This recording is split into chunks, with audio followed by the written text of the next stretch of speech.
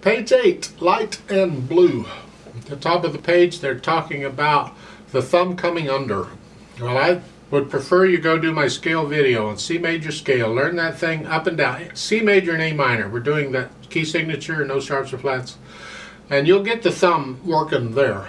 That, if you can do that, this is a lot easier. Because all it is the thumb is here, and you're just bringing the thumb under here to here. That's all. Both hands really. Need to practice them both. That's why if you do the scale, you get both hands working. But there you got to go into the third. And that, I think, that makes this a little easier to do if you can do that. Light and blue. 4/4 time, no sharps or flats, so it's C major or A minor. Well, look at the end. What kind of chord is that? Well, just look at this. It's the left hand. It's C major.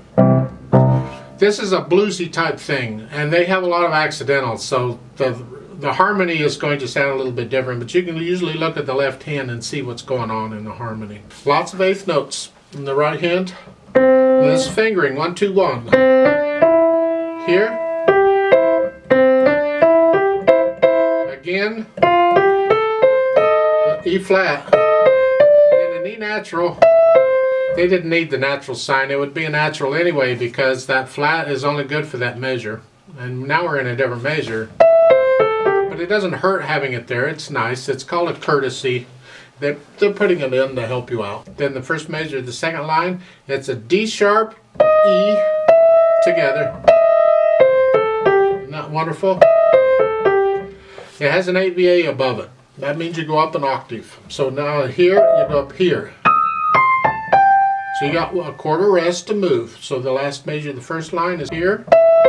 Then you're up here. It's like an echo, and then you come back down. So fourth, last line. Here, same thing, 8 VA. Then down here, second finger.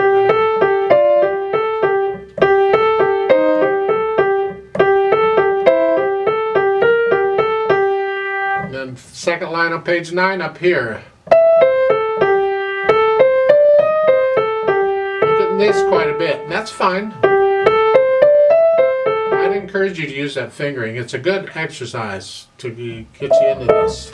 Left hand has the broken chords or block chords. It's here. 1 chord, 4 chord.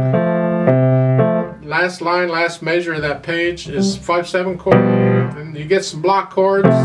4 chord, 1 chord, 5/7 chord. That's pretty much it for the left hand. Put them together.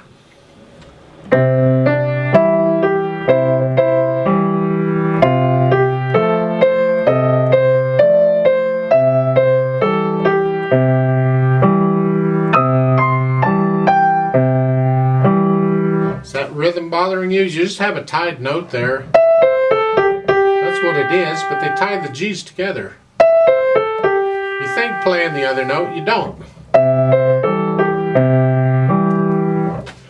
You go through the whole thing that way, and we come back and then we can add there's not a lot of articulation going on. There's an occasional staccato or accent, but the idea with this type of music is you got to get to know the music, you get into the music and you feel it, and you'll feel different articulations going on here. Soft at the beginning, that's the right hand. The left hand's very soft.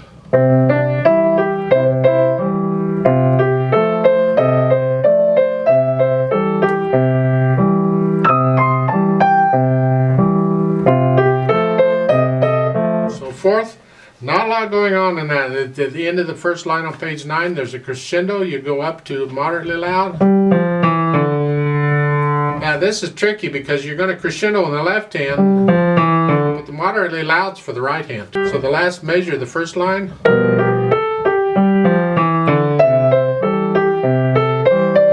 Then you're moderately loud in the left hand here until you get down to the bottom. In the first ending, then you come in back down because you know, I'll talk about first and second endings in a minute.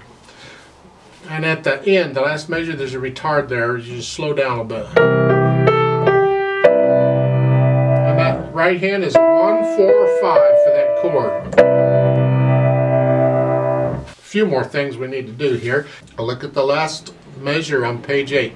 Left hand, you have a staccato and an accent. There's different lengths of staccato. I don't recommend a short for this. It's less than a quarter note. So it's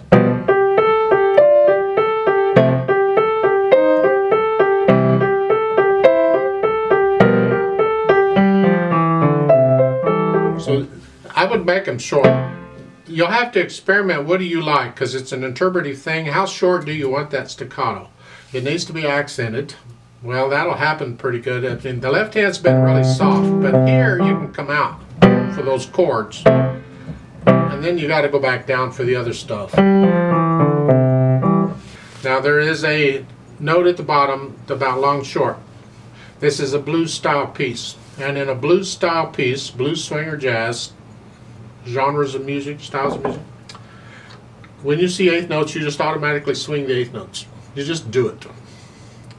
And that means the counting isn't 1 and 2 and 1 and 2 and type thing. It is 1 and 2 and 3 and 4 and 1. You actually swing the counting.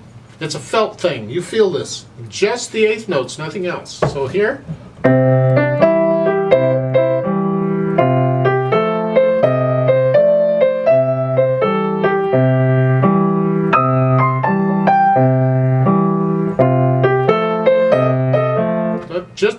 And here there are eighth notes all over the place. So yeah.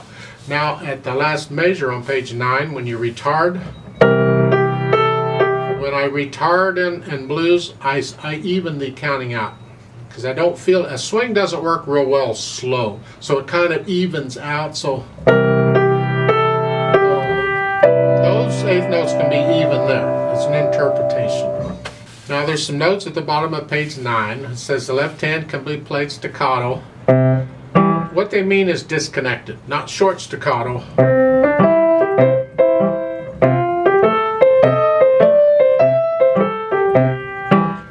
Kind of a longer staccato.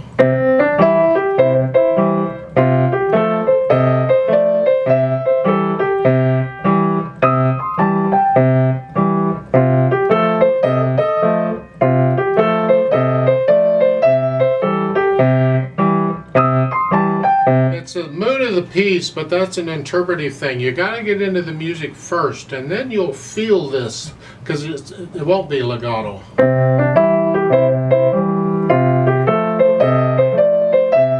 That's not the mood of the piece. It's more of a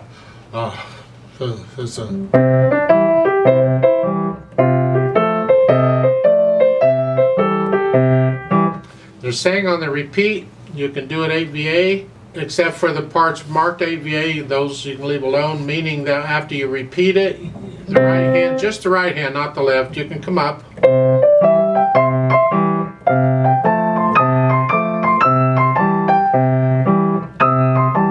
on the 8VA notes, don't take them up another, just leave them there. If you want, don't have to, if you want.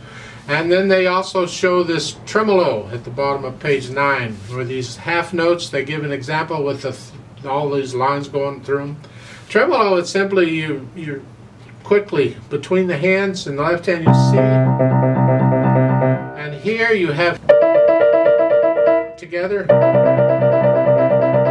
I don't like tremolos at all, but it's up to you, I'll leave that. Just do it rhythmically. If you're going to do it maybe 16th notes or something. There's no pedal in this. There's spots we could add pedal. I'm not going to get into it. But let's try this out slowly together. Now on these first and second endings, when you repeat, you go back to a reverse repeat sign, but there isn't one. So now you go back to the beginning. So you're going to play the thing twice, and then when it's second time, then you'll take the second ending. Is how that works. So I'm going to give us 4 counts, and let's play this together slowly. And I am going to swing the eighth notes, but I'm not going to do the dynamics, so just the notes and the rhythms. Go ahead and put your hands where they go.